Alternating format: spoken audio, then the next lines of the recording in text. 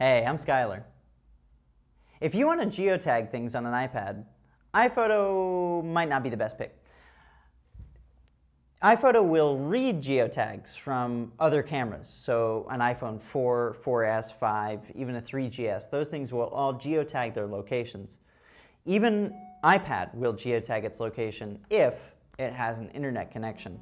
So if you're in iPhoto and you're looking at a photograph, tap the eye in order to see its location. Now, this photograph was made with an iPhone 4S and so shows a location on the map. If I tap map, it shows me where that was, and I can zoom out to get more context if I want to. There we go. So somewhere around Harpswell. That's pretty much it. We're all still pretty anxiously awaiting some sort of actual geotagging option in iPhoto because it would be super, super cool to be able to look through older photographs and find things that you really like and don't have a location, so that you could put together a journal. It'd be pretty neat.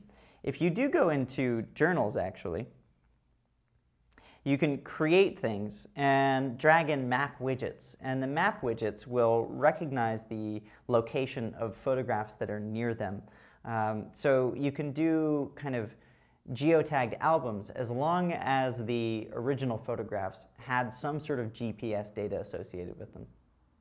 Thanks for watching. I'm Skylar.